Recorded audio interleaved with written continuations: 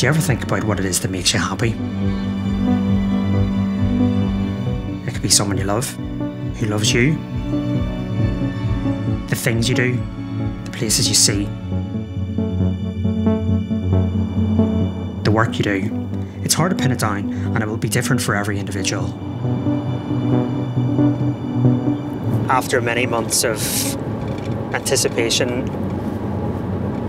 I'm heading up to get this new wheelchair. This is going to completely change my life.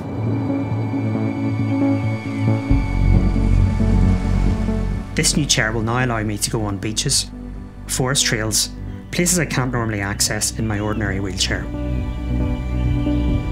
For the last couple of days, I think really it's been a case of going over in my mind all the adventures that I'm going to embark on and different places that I'm going to visit with this new chair. And that's why, you know, go to bed and the cogs start turning. I just have not been able to sleep. Just been purely like a little kid at Christmas. So, yeah. So, well, let's get it unwrapped. Been on the charge for you, so it should be ready to rock once we get it undone. Amazing. So I'll pop this over here. I have osteogenesis imperfecta. It's a soft tissue connective disorder, so it can literally affect anything.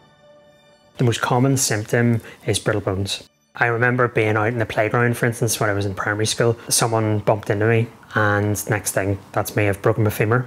It was just horrific. The rehab really couldn't catch up with the amount of fractures that I was having. I've counted about 100. Around the age of 6, I had a number of bad breaks, and that really was the time that I started to use the chair full time. Let's go a little bit further forward, maybe 6-7 feet, and let's lean a wee bit forward, get a wee bit of speed on. Good. Yeah, that's good. Think about that line stopping. Yep. It's incredible, really amazing. I just can't wait now to get out and use it. And back. Yep, good. I can't stop smiling.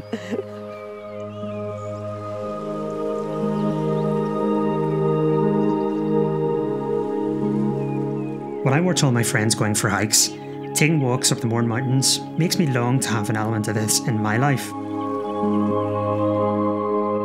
Just to be able to experience nature and the world around me will make such a difference. Saying that, I've been lucky as I've lived a lot. I've DJed in Ibiza supporting Judge Jules. I've run a number of successful businesses. I'm a camera operator and an aspiring filmmaker, and have recently gained my commercial drone licence. The drone gives me a sense of freedom, allowing me to escape and briefly forget that I'm in a wheelchair. It gives me a sense of joy, but the truth is that my life to date hasn't really provided me with the happiness I'd hoped for. We all deserve to be happy, so what I'm trying to figure out in making this film is whether it's possible when you have a condition like mine to truly ever be happy. But what is happiness, and can any of us ever really achieve it?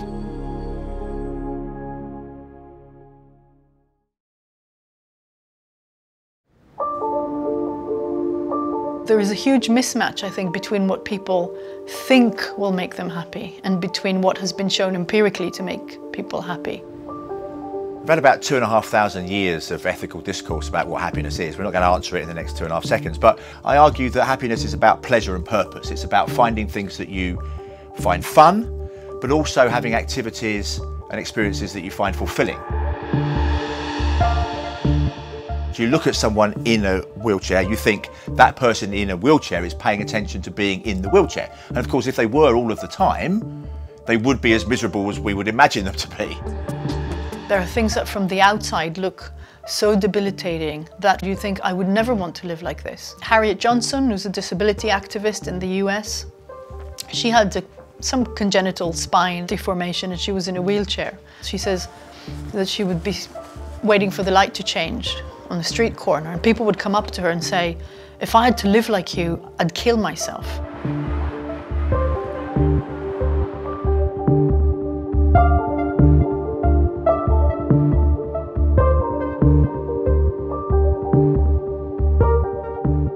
So the disability paradox refers to this strange sort of human psychological phenomenon where you expect people who suffer from significant illness or disability to have a much lower level of well-being than healthy or able-bodied counterparts. That doesn't come true in real life. I'm not sure, based on my own life experiences, that the disability paradox holds any truth for me. You know, late 20s, I started to think more about my disability. You know, people are getting married, settling down, having kids. The reality that I wasn't sort of progressing or keeping up with that societal norm was, you know, it really hit home, and that's when I started to have, you know, these sort of feelings of depression. Rightly or wrongly, this is something that I have attributed to my disability. No one knows this better than my mum, Nuala. Christopher, you know, he had such an outward-going personality, and that's why I feel it's so sad now that he can't use that personality as much. He didn't ever accept that he was disabled. And when we tried in the early years, and he did go to some of the groups with disabled people, but he never really felt part of it, which was strange. Christopher was happier being with able-bodied people. That's a very interesting point, because it is very true in this whole thing of acceptance of disability. I didn't, as a small child, look at myself as being disabled.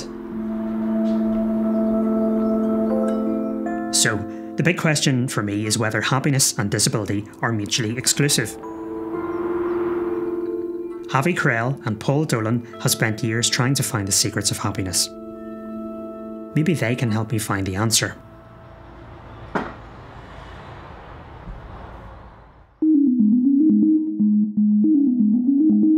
What is this thing that we call happiness? Stoic philosophers, for example, thought that the absence of suffering is a wonderful achievement. So all you really need to do is remove all the things that impede you in the moment in order to be happy. I was told my condition would improve after puberty. I had always sort of visualised that I, at one stage, would be able to walk again. Other points of view, especially, and I think this fits in more with the kind of modern way of thinking, think that you have to have not just the absence of negative things, but also a lot of positive things. So a lot of money, to be youthful, to be regarded as physically attractive by other people. But then there's the internal things. People's ability to have an internal sense of self-value, that they matter in the world. People's connections with other people, friendship. You know, when I was a very small child, I looked normal, and it wasn't until the deformities with my condition started to really become more apparent that, you know, I had a lot of issues. I don't know if I agree with the Stoic philosophers who say that if you remove the impediment, you will find happiness. I don't have the luxury to choose whether or not to use my wheelchair, but I can see how the idea of how you see yourself can impact on how happy you feel. That really resonates with me. I try every day to fill my life with positive things, but it's a constant battle when, for example, you don't feel confident in how you look or your financial stability.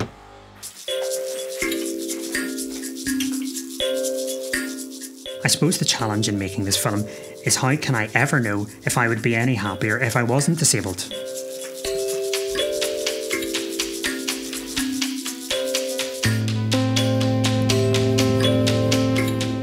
The paradox suggests disabled people are much happier than non-disabled people give them credit for.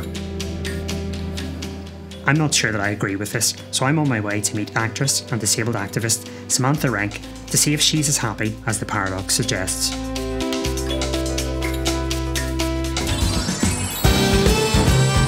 And let's have a look over in this corner, because I think they've got a lot of jewellery, and I've already spotted something that I really like. Tiffany's. Is it? No. Oh, I got excited there. Get ourselves organised. Right. Like yourself, have brittle bone disease, and we've had, I guess, very similar paths in terms of our upbringing and the things that happened to us. Tell us a bit more about your experience with our condition, which is, you can pronounce it for everyone? Osteogenesis imperfecta. Still can't spell it. It's funny you say disease. I actually call it condition. because of disease. I think it's got the quite negative connotation, and also, you know, you can probably catch other things off me, but you won't be able to catch brittle bones from me. Tell me about, you know, your quality of life. People looking at disabled people think that you're miserable. It's pretty darn good. Not to sound cliche, but I am actually living my dream. I did exactly what I set out to do, and I don't think many people can necessarily say that. You'd never guess who I had in the back. You'd never guess. That's Samantha Rank. That's what? who you had. That's Samantha. Right, there you go. Yeah. They see me on telly and smashing it at life, like doing really well, like makes good money, you know, is doing really well in her career, you know, does red carpets, has celebrity friends, yet the same people that see me still will pat me on the head and go, oh, bless you. So I don't know how to get people to make that connection. Sure. I think it needs to be society that needs to change a little bit more. When we're kids, like, we don't necessarily know that we've got a condition where we won't be able to walk. But I was carried around on a pillow when I was a baby because I was breaking at least 2 or 3 times a week. But a lot of OI kids do get to that 18 months to 2 years when you start to try and pull yourself up. It's just natural for the parents to want them to walk, you know, and we obviously know from the experiences that we've had and the trauma that just walking is just not the path to go down. It's not right for us. No, it's not right. I mean, I don't know about you, but I've had a number of operations. I've had my tendons cut, extremely painful operations, and that was purely to get me up and walking. They would have just said, you know what, let's make her world a little bit better by accepting her wheelchair and seeing that as a positive thing rather than a negative thing. And I think what you know, there's a term, it's the medical model of disability. And I always say the first words that my parents heard were, I'm so sorry, it looks like there's something wrong with the baby. We've taken her to a different hospital. Pray for her because she'll probably die. But wouldn't it be great if, congratulations, you've got a baby daughter, what are you going to call her?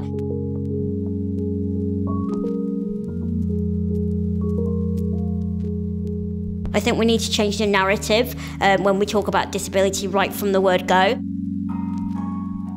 Like Samantha, I've also struggled my whole life to change the narrative for society to accept me for who I am.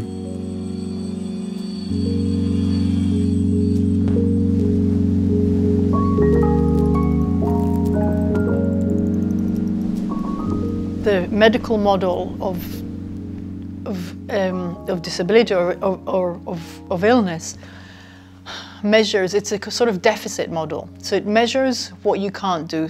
If you have a progressive illness and you're just measured by this deficit, and every time you go they say, oh, your lungs or your kidneys are worse and worse and worse, then of course that could be a very kind of negative message. What is really important, I think, is to keep this focus on your life as a whole. So meaningful relationships or moments of happiness or well-being. I think in medicine the picture is largely negative because their job is to focus on these deficits and try and treat them as best they can.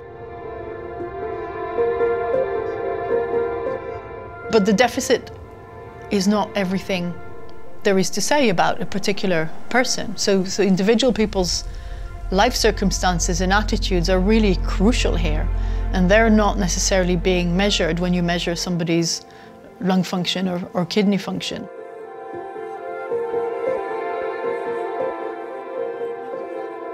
If you're born with a disability, you don't have that adaptation process. There's nothing to get used to because that's how it's always been. But what will matter for someone who's born with any condition, someone who's born poor, someone who's born tall, someone who's born short, someone who's born rich, you know, whatever, is that you will seek to maximise your happiness given the conditions and circumstances of your experiences. Brian Galt is one of the estimated 9,000 so-called thalidomide babies born around the world in the early 60s. Okay, dear.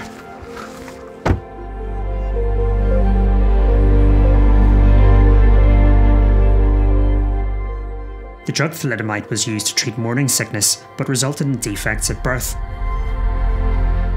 As a result of Brian's mum using it, Brian's childhood was filled with years of pain and struggle as society tried to fix him. Do you know why today they talk about these driverless cars where you don't touch the steering wheel? I've been doing it for 42 years. Just check to make sure it's...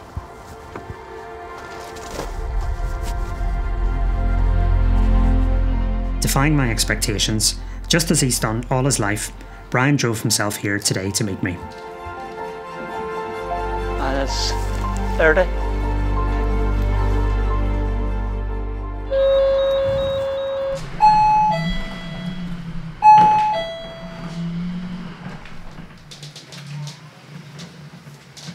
Hi, folks. Hello. Good. Come on in. Hello, Hi, Chris. nice to meet you. Good morning. Come in. All right. Great to see you. This is a lovely home you have.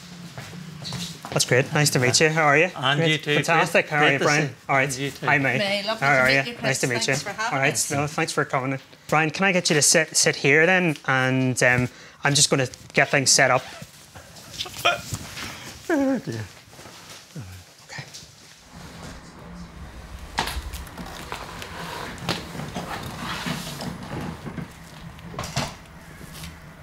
So thinking back when you were a child, when did you first realise that you had a disability? One of them was certainly starting to use my toes. You know, whereas my big brother Alan and my sister Patricia were using their hands, I was lifting up my toes up onto the kitchen table. My mum and dad would put, I've got a pen here, pretend that's a spoon or a fork. And you know, mum and dad would put that in between my toes. And I had to try to lift that up to my mouth. And there I am when I was 2 and 3 months old. And when I was that age, I was told that I was going to get my arms. And I thought I was going to get real arms, like my big brother and big sister. Okay. And mum and dad took me over to Scotland, to a hospital. And that wasn't easy because they left me at the hospital. I didn't see them again for another 10 weeks. I had those emotions of, you know, mum and dad, they didn't love me anymore. But over the next 3 weeks, so I was told, the engineers at the hospital made my first pair of arms. And you know, Chris, when I saw those first pair of arms, my wee heart was down. That's maybe one of the earliest ones that they put onto my wee shoulders. My goodness. Those arms were alien. They weren't part of who I am. I'm Brian. You know, just accept me who I am. The boy with no arms. And that pressure that was put on upon the parents to try to get us looking like, in quotes, normal looking. The professors insisted my parents get me to wear them for 8 hours a day. And my shoulders would be coming out in all these blisters and wheals and cuts and bruises. The amount of effort that I had to put in to try to get those arms, even just to feed myself. It could take an hour to have something that I could do with my toes in 10 minutes. Those arms actually drained me. It wasn't easy. But my 13th year, I would call that a turning year in my life. One day, the teacher came into my classroom and said, Brian, the professors in Scotland have all come to a collective decision that you don't have to wear those contraptions, those metal arms anymore. I said, yes, yippee. So now I could show them what I could do with these toes 10 times quicker than those old metal contraptions. Brian was able to free himself from his metal arms. Unfortunately, escaping the wheelchair imposed on me by my condition has never been an option. The wheelchair was really never any issue other than how other people perceived it. We were different. And anybody with a child with a disability will tell you, people treat you differently. Up until Christopher was quite an age, people would still have been talking to me instead of Christopher about him. You know, which I find unbelievable and very patronising. You know, isn't he great? It was heartbreaking. You saw his contemporaries come and see Christopher and say, right, I'm away now to play football, I'm away to do... And Christopher would sort of go, right. He was a very happy child, given all of the problems that he had. I noticed the change when he went to grammar school. There was bullying. And Christopher did not tell us, but it was his way of coping. He needed friends. And I think in some respects, he let people bully him, for want of a better word, in the hope that in the end of it all, he still would be included in the group. So there was, name calling because of my disability, because of, the way I looked. Once in a dear days beyond recall, when on the world the mists began to fall. It's what can you do? You're not exactly going to get into a schoolyard and knock the crap out of that guy and try and stand up to them. I mean,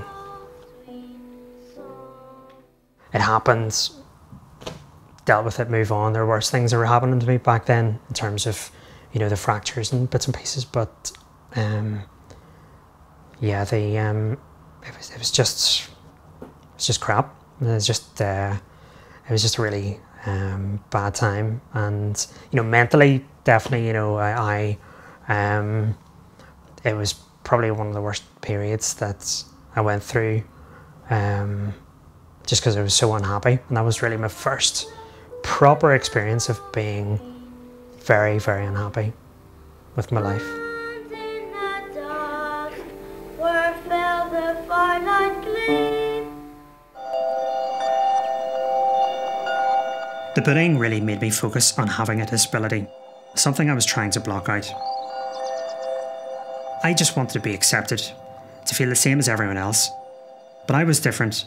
I was disabled. And they made me feel that was a terrible thing.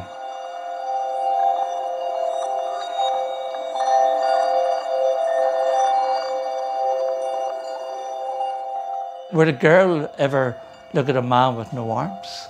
Just going down the street, with someone with no arms, and people would be staring at me.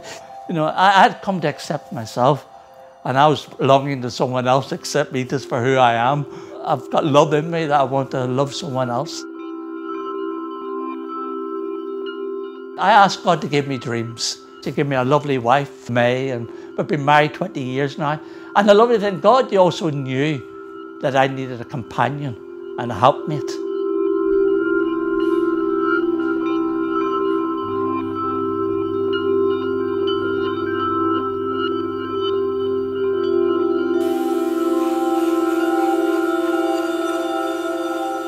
Relationships are something that I've always struggled with, and largely due to the fact that I have so many body issues.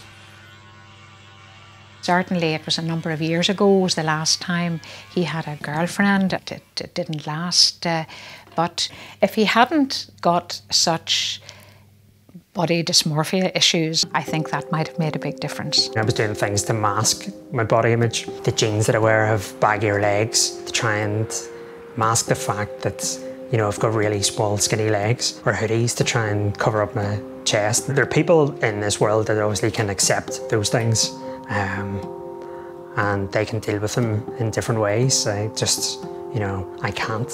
And it's through a lack of acceptance of my disability that's really, I continue to have that problem, because you're always thinking about it. There's lots and lots of techniques in this area called positive psychology. So, for example, if you ask people to think about 3 things they are grateful for in their life once a week, that makes people happy, because you think, actually, I'm really grateful for this and that, and you think about those things, you bring them to your mind, and that's a great exercise. Mindfulness practice, meditation, you name it. There's so many concrete steps people can take to improve their level of well-being. I'd admit I have a tendency to focus on the negatives when I think about my disability. I wonder, has that coloured the way I view other disabled people? If I was asked, would Christopher want to be involved with somebody who had a similar or different disability, what would I say? And I would say categorically no. That Christopher, not that he would have anything against anybody, but he has always preferred to mix with people who have no disability, and he would consider himself amongst them. I haven't gone out of my way to avoid dating someone else with a disability, but it's not something I've actively pursued. Samantha is outspoken when it comes to dating and disability. I'm very vocal on it because I think sometimes people within the disability community, they feel the shame about saying, I struggle with dating. When I vocalise that, I do get a bit of pushback from the disability community going, I've never had a problem with dating. I'm like, are you sure about that? Really? Are you really sure? And I find that really kind of bizarre because there's no shame in saying that people are prejudiced when it comes to dating. Because we all are to a certain degree. We've all got our types. I remember about 4 years ago, I went to a dating agency and I had a very honest and open conversation with them about the fact that I was in a wheelchair and that most of her clients would be looking for the typical tall, dark and handsome. And the girl who ran this agency agreed and basically said she couldn't help me. I mean, it was a bit of disbelief. You know, because you're disabled, have to go onto a program like The Undateables. Is that the pigeonhole that you're meant for? I don't believe it is. I remember one online dating site. I was on there. I had about 200 people interested within the space of 24 hours because I scrub up all right on a headshot. And then I whittled that down to about 6 people that I started talking to. And then I disclosed my disability and all of them, some of them were very rude. First of all, you know, would you be able to have sex? I get a lot like, can you have kids then? What would my parents think if I brought someone home in a wheelchair? These are conversations that people are having with you online before you've even met them? Yeah, oh yeah, definitely. I mean, I've lost count of times the first question has been, how do you have sex then? But I've also, you know, had some very scary experiences where I've been targeted by men that find children attractive.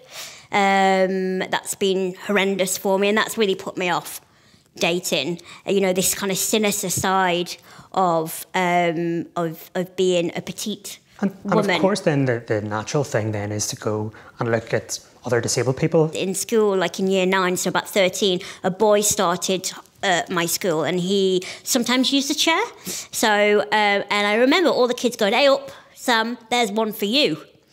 And that annoyed me. And then I was like, no, I will never date anyone with a disability because that's what society wants me to do. Then I started meeting lots of disabled people and there was a couple of people who had brittle bones that I was like, oh, hey, I wouldn't mind spending a soiree with you. So yeah, it's an interesting one. You know, it will happen if it happens. But I do think that I am hell-bent on I don't want a carer, I want a partner.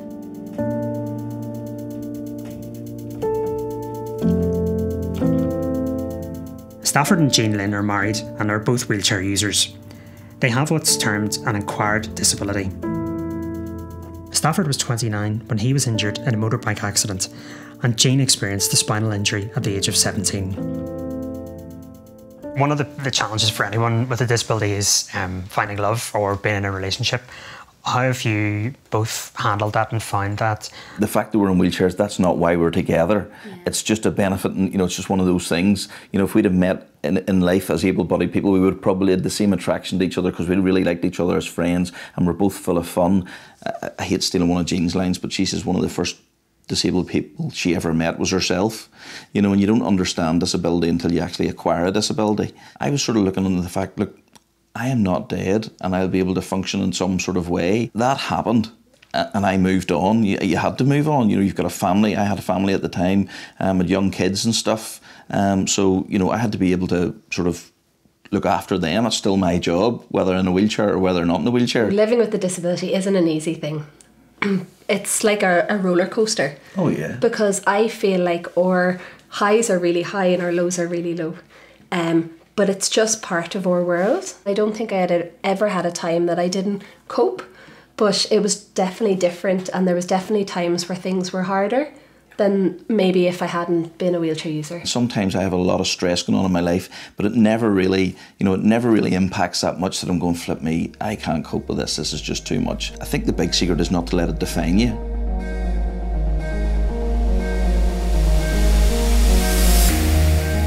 Our ability to adapt is really phenomenal.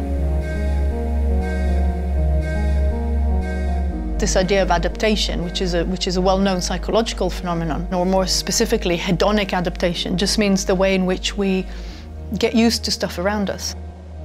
So the really interesting thing here is that you find that when people get a diagnosis of a life-limiting or life-changing condition, that's going to hit you quite hard. But within a year, people really regain their previous level of well-being. But after that, people are not less happy than they were prior to becoming ill. As much as Stafford and Jean talk about not letting their disability define them, mine has in many ways defined who I am, impacting my mental health, resulting in bouts of depression.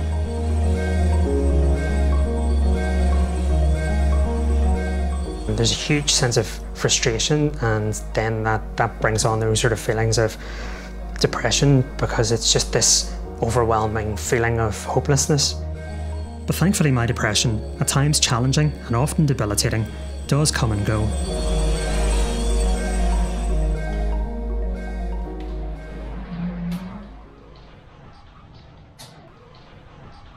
Today, I'm shot to bits, but I can actually pick up the camera and talk to you, whereas the majority of times when I'm in a really bad state, picking up anything is just such a huge struggle, and I'm just literally lying there, not able to do a thing. I don't even pick up the TV controller. I don't want to talk to anyone in particular. I mean, if a phone call comes in, I want to just knock it on silent, because I just don't have the energy or the willpower to talk. So that's just been the way it has been over the last sort of 10 years now.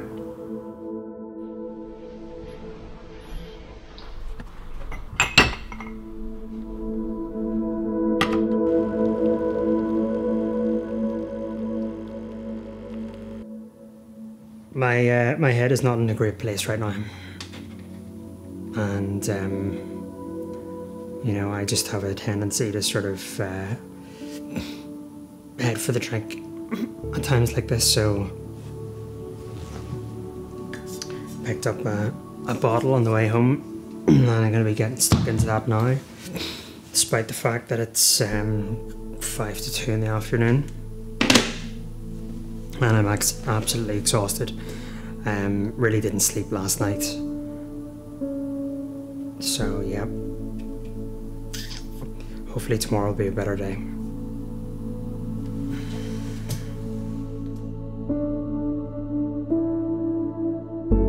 Was there ever a time that things got low for you? Yes. When I was 10, going on 11. When I thought, is it worth going on with my life? Everybody was saying, Brian, this is how it has to be. There's no other avenue, there's no other way. And I thought there is another way out of all this. You know, if I killed myself. But thankfully, I came through it.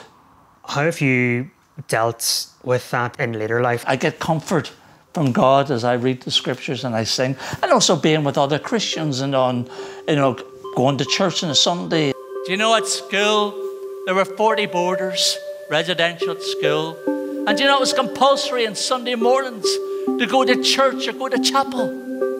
And do you know, I have to be honest here this morning. Do you know, I used to pretend or feign that I was sick come Sunday mornings. Do you know, I was never sick on Saturday night because Match of the Day was on, the football. Through Brian's resilience, can-do attitude and a strong faith, he found a way to live with these early challenges. You can have constraints that you didn't choose, you can have a body that you didn't choose, but you can still make a rich and satisfying life out of that body. For me, for my work, has always been that it's not that it doesn't matter that you're ill or disabled, it's that you can work with that, and that it's really important to keep pointing out the positive aspects of an ill or disabled person's life.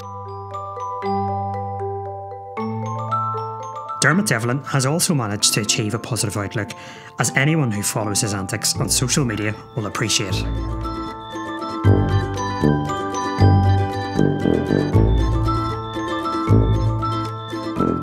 Dermot has a rare metabolic disorder called mucopolysaccharides Morquio disease, which affects the skeletal structure and respiratory system.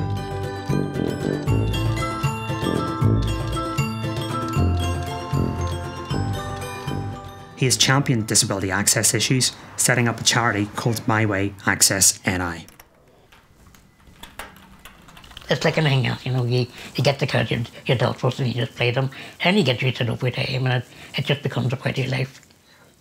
And is that, so the respiratory issues you've had, is that more of a recent thing, or has that been something you've experienced growing up? It was something that was always there, but about 30, when I turned 30, I went to Lourdes. When I was coming home on the plane, I collapsed. Most people go to Lourdes for the cure, but I come back worse.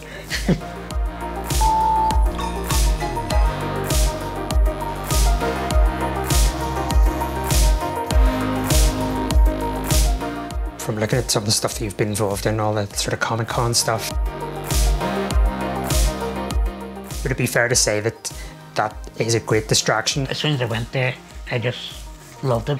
But it's also to show other people as well that just because I'm a disability, it doesn't mean that it's something that people should be walking in hellside around me. I go, yes, I have a disability. I'd rather ask me a question about it than stand there gawking with your mouth open. Like myself, Dermot also craves companionship in his life. I would find that I would be lonely down, especially in certain situations, like Valentine's just passed, that kind of reminds you, oh dear. And then, when you go to weddings with it, family or friends, that kind of reminds you that you're still single. Or a friend or family would have children, maybe like a newborn baby or stuff like that, that reminds you that potentially you're not going to.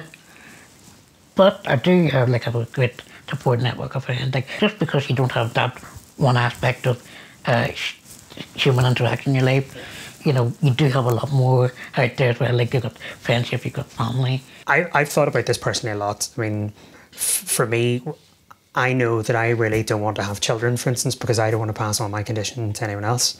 And anyway, I know a lot of people with osteogenesis will not like to hear that, and they'll have very different viewpoints, and I completely respect that.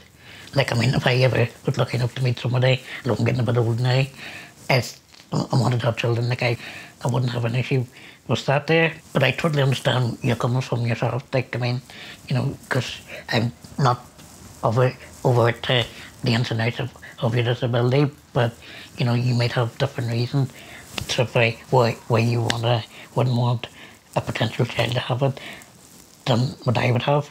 I don't actually know whether I want to have kids because I genuinely want to have kids, or whether that is because I need to prove a point to other people.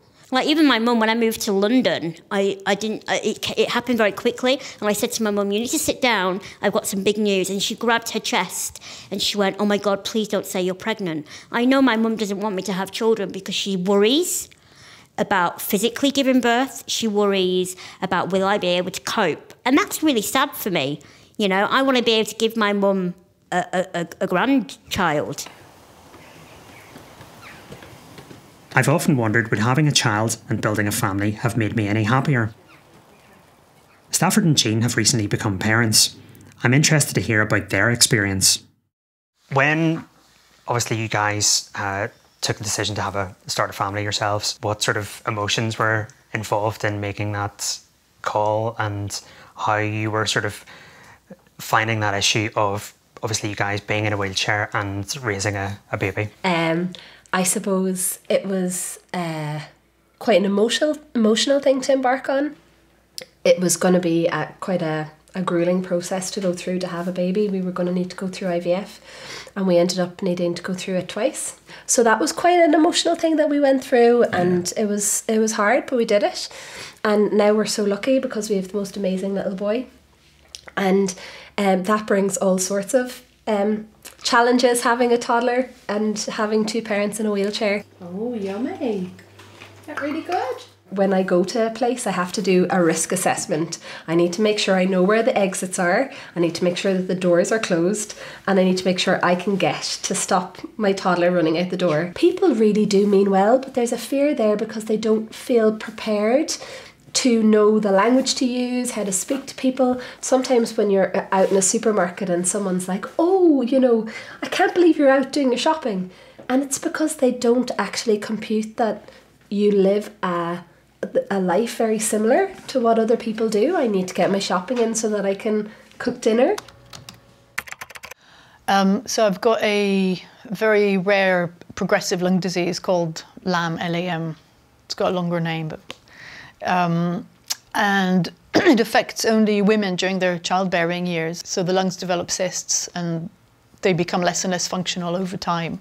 After my yoga class, I used to go to this fruit and veg shop and buy fruit and veg and go home. And I never came with my children because I came after yoga. And then one time I came with my son. And the woman behind the counter she hugged me and she looked so happy and she said, "You've got a family. I'm so, I didn't know you had a son." And I remember thinking she's obviously made up a whole story in her head about how, because I'm disabled, I'm also single and childless and unhappy and all that other stuff that wasn't true at all. So that's kind of an example for how, the only thing we can really do is ask people how they want to be treated, how they want to be addressed, what they need, what would help them the most, what kind of support would be the most beneficial for them, and not make assumptions.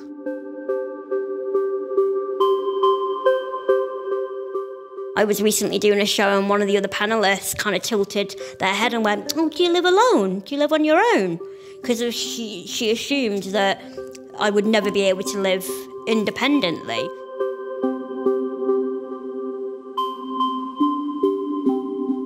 There is definitely this disability perception gap.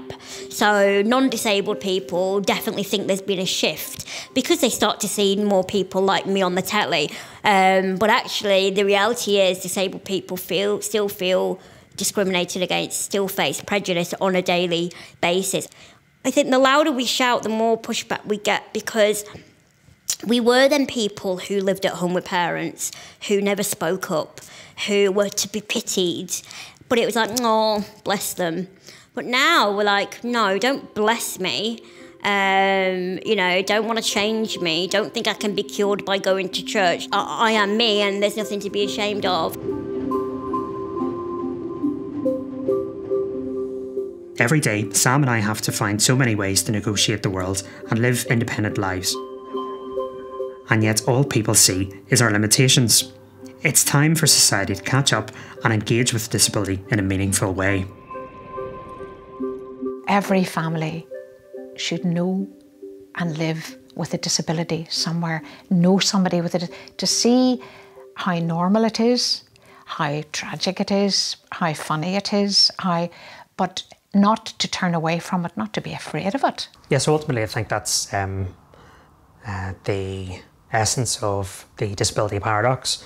That people haven't been exposed to disability, they have these assumptions and these mindsets that have been developed through just society in general and through a lack of understanding and awareness, and they really haven't had that intimate contact with disability to truly understand it.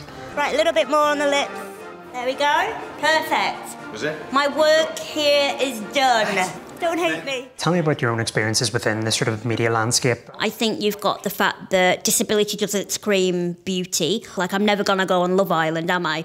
But I suppose not many people will get on Love Island. And I did get quite a lot of abuse after a big commercial that I did. To see the hatred, to see the disgust people had for disability shocked me. I second-guessed whether this career was for me. I became very self-aware of how I looked. Should I feel ashamed of who I am, I suppose it made me question, will I ever then get married if people are feeling so horrible towards disability? It really made me question. So knocking your confidence. It knocked my confidence a lot.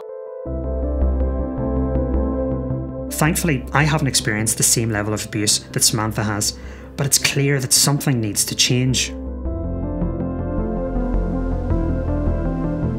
There have been assumptions made of people with disabilities that they're not capable of fulfilling a role, for instance. And it's a big fear that I have, because I know with the fatigue that I have has impacted my ability to hold down a full-time job. It has always been about trying to carve a path for myself with some form of self-employment. And a lot of the time that hasn't worked. You know, it is more challenging if you have a disability. You will always feel that you have a point to prove to others. I've always looked to better myself and prove that I can overcome whatever life throws at me. Something my mum knows all too well. He has a restlessness, for want of a better word, which is, again, I think, tied into his condition of not being able to physically run out and do things, so his mind is shooting off in a million different directions. It's a really cliched thing to say, and I'm sort of hating myself saying this, but it's about the journey, not the destination, right? So if you're constantly looking for the next thing, if only I get to there, I'll be happy, well, you're never experiencing any happiness along the way. And so we do seem to sometimes get caught in this trap of kind of constantly pursuing more and more and more. And it becomes like an addiction, right? You just constantly, if I get to there, I'm going to be happy. Well, you could enjoy where you are now. So we need to sort of chill out a little bit and sort of enjoy the ride as well as where we might finally end up. What Paul is saying rings true for all of us, but it really resonated with me as I thought my new wheelchair would solve many of my own issues. I knew that it was going to bring me happiness, freedom, everything else. And then when I got it, you know, I realised the things then that because I knew that it was going to allow me to do so many more things, to get out, and I'm loving it, don't get me wrong. Yeah. But there is a caveat to it that, you know, it's bringing me a lot of anxiety because I've had things go wrong with it. You know, having brittle bone disease, if I have an accident thing, it's game over sort of thing. So it hasn't, you know, that ideal sort of vision of happiness that I had when I started, it hasn't sort of translated as I had sort of expected. I'm still not sure if there's a blueprint for happiness, but all of the amazing people that I've met in this film accept themselves for who they are. Yes, they may struggle at times and continue to do so, but they've not let their disabilities limit their potential for happiness in perhaps the ways that I have. But what I want to know is, do they prove the disability paradox? Are they truly happy? People want to hear about the man with no arms, but how he's overcome and how he's accepted. And obviously for me, with my faith, knowing that one day that I will have my arms. The Bible says that when I see Jesus, I will be like him. And I actually thank God for my disability. Can you say that you're genuinely happy at the moment? Life is pretty darn good. And a lot of people ask, if you were to be reborn, would you want to walk? I said, hell to the no. I'm enjoying life. So when you hear people saying that, you know, if you're disabled, you must be unhappy. Like, I don't know where they're getting this notion from. I actually couldn't be happier. If I had a genie in a lamp and someone offered me to not have a disability, I don't think I would pick that. This is my life, this is my path, and it's awesome, and I do awesome things. Yeah. And we have an awesome life together. We have an awesome life. And what do you think the secret has been? A lot of it comes back to expectations. So as soon as I had my accident, the one thing that shook me to my core was that I didn't have to fill the dishwasher anymore. And that's when I realised nobody had expectations for you anymore, that you could do nothing. And I think that has driven me to prove that actually I can do a lot of things. Confronting difficulty and adversity in your life has the potential to make you more resilient and more thoughtful, and to give you a certain kind of wisdom that arises from particular life experiences. To say that it's a good trade-off, I wouldn't say that at all. But I think often people talk about the kind of, and I've written on this idea that illness can be edifying, that we view it from the outside as just this monolithically evil, terrible disaster. But actually within that there's so much nuance, and once you know the dust settles after the diagnosis, most people forge a way forwards with whatever other things and tools of resilience they have in their own life. So it's very, I think we have to be very cautious when we generalize. And of course, when we meet people briefly or see people on the street, all we're going on is our general attitudes towards, you know, people who wear pink t-shirts or people who are in a wheelchair or whatever. And I think we have to caution ourselves time and again that we shouldn't make assumptions.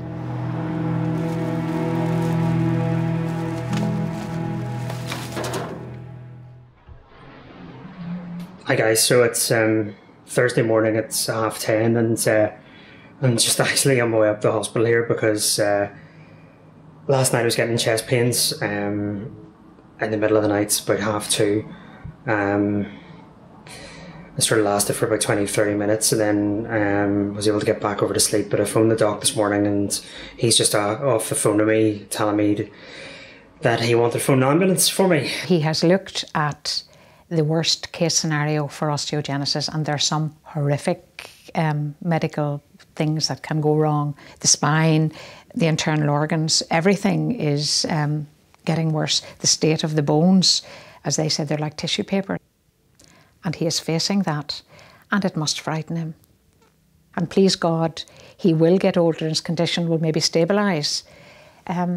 I will worry, and Michael and I will worry until the day we die.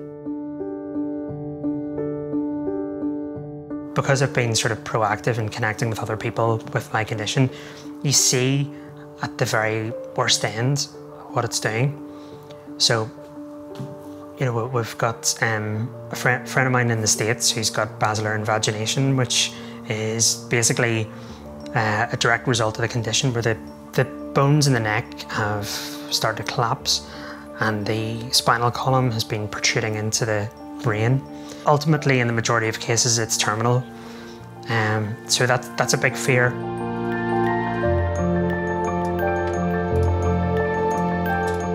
I know you've had, you know, some complications over the last number of months in particular. You now have a full do not resuscitate, do not intubate order signed because the brainstem can stop you from breathing at any time, ticking time bomb in my brain basically. How have you been feeling since this has all come about? I mean, how's your mental health been? So at baseline, I would say I'm not really depressed, but I would say pessimistic is the more proper way to put it. I feel like at baseline, it's a given that people with disabilities are going to have more bad days than people who do not have disabilities just because of our symptoms. But no, I would definitely not say that everybody with a disability is unhappy. I feel like I'm doing relatively well, considering all things considered. You know, I make sure I work out every day and I try to interact with people as much as possible and just try and, you know, just live my life. I think denying the reality of our disabilities and trying to say, oh, it doesn't define me, it doesn't have anything negative to hold me back. I honestly think that's a counterproductive mindset. I say my disability certainly does define me, but it does not limit entirely. I'm sure, particularly for you, with everything that you've got going on with the brainstem injury and those things you talk about, you know, it's just that, I guess, uncertainty that you've just got to live every day to its fullest, as best as you can. Yeah, absolutely.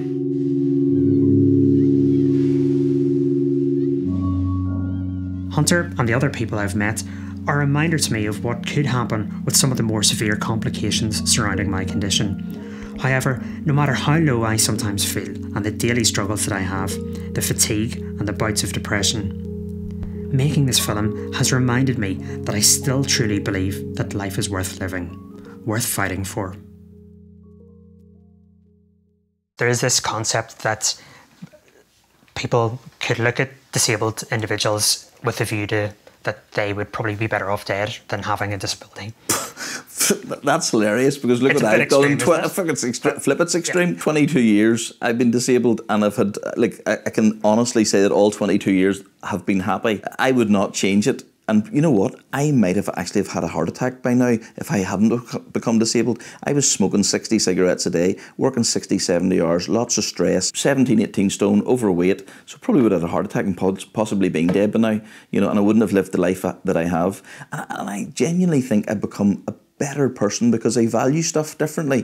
I'm glad I didn't die. I know that a lot of people can look at me and wonder, and they've even said to me, God, you know, I would want to kill myself if I were like you.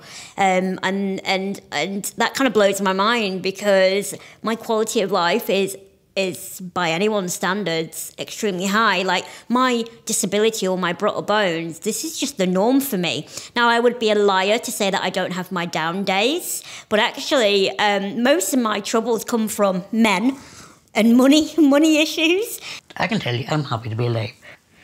As I'm 40 now, and I'd like to get at least another 40 years and start living more. So for these people out there might go, you're better off dead. I'm just going, I'm sorry, but I'm still going to keep living. People say glibly that they'd be better off dead if things happen to them. Maybe they don't actually really mean that. They're trying to signal something about their attitude towards that condition, about how awful they would imagine it to be if they were to experience it. Not literally that they'd rather be dead. It's just a way of us being able to say that we think this is really bad. Some conditions, you know, do start bad and stay bad. I think if you experience an attention-seeking condition, some of the mental health conditions that constantly draw attention to themselves, if you're in extreme pain that's unexplained, that becomes attention-seeking, stays attention-seeking, is bad for you. If we were really thinking about happiness as a metric that we would use to guide policy, we would be investing much more resource in mental health conditions. I don't think we do have a full and complete answer to the question, what is happiness? And I think the jury's still out, in the sense that different people have different conceptions, and it might be that we don't even need to try and find one single definition, and that actually having plurality of ways for people to be happy is great, because there's a plurality of different people out there who experience life very differently.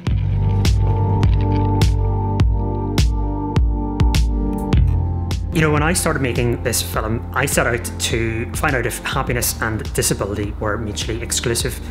And whilst I knew I wasn't guaranteed to find out an absolute answer, I have learned a huge amount from the amazing people that I've spoken to. There's a theme, certainly, that I seem to have found, and that is one of distractions. Everyone that I've chatted to has, you know, something going on in their life that is maybe a great career, a hobby or interest they're passionate about, or a family or relationship. And yes, okay, whilst I have a lot of those things going on in my life too, it really takes for you to be active in pursuing those. And it's not always easy, because living with a disability is tough.